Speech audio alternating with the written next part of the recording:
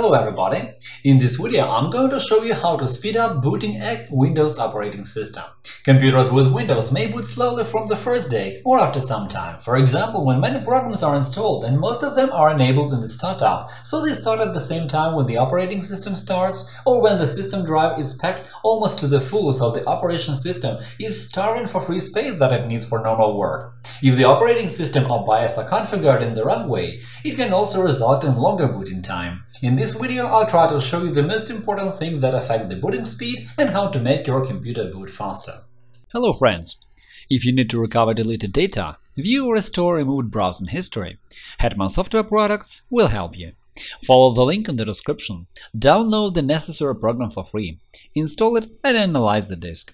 The utility will show you the data you can recover, so you'll be able to view it or get it back. In our channel and blog, you will find solutions to any problem, from installing an operating system or configuring it to fixing possible bugs and errors or optimizing mobile gadgets.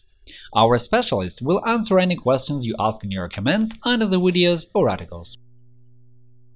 One of the ways to boost your system is to clean the startup list from anything that is necessary. In Windows 10, you can find Startup in the Task Manager. To open it, right-click on the Start menu and select Task Manager. Or you can press the key shortcut Win+R and enter msconfig in the window that opens. Then go to Startup tab and disable all unnecessary applications. If you're not sure what items can be safely disabled, search the web for more information. Right-click on the program and select Search Online, or copy the name and paste it into the browser's search field.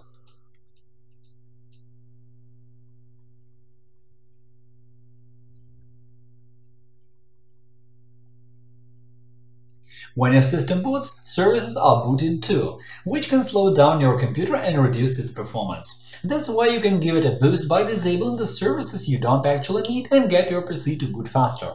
To open the Service Management window, type Services in the search field and press Enter. Disable the ones you don't need. For example, I will disable Fax as I don't use it. Right-click on the service, Properties, Disabled.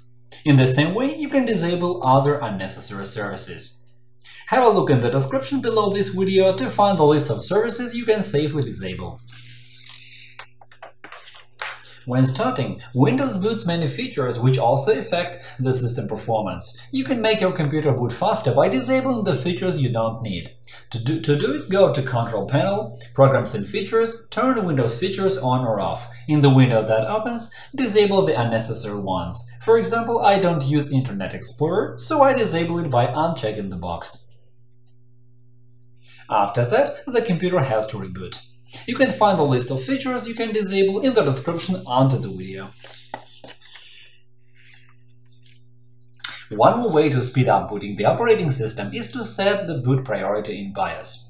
By default, optimal BIOS settings always include checking for boot options from DVDs or USB drives. As a rule, though, it's only necessary when installing Windows or in the rare cases like removing viruses, while at all other times such option only slows down the computer, especially if there is a disk in the optical disk drive. To fix this problem, go to BIOS. To do it, press a certain key while the system is booting. Usually it's either DIL, F2 or F10 keys. Visit our channel for a detailed video on how to enter BIOS or UEFI. Find the link in the description. In the settings, find Boot or Boot Priority, and next to the line First Boot Priority, select Hard Disk. Thanks to such settings, the system will boot straight from the hard disk, and it will save the time the computer would otherwise spend on checking the CD/DVD drive. You can also enable Fast Boot option to accelerate booting even more, but you can only find it in newer versions of BIOS.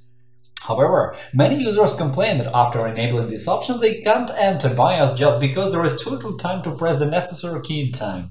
To enter BIOS, just hold down the key while the system is booting. Slow booting and low performance of a Windows operating system is often connected with low system disk space or lots of junk files. That's why the first piece of advice should be to run a massive cleanup.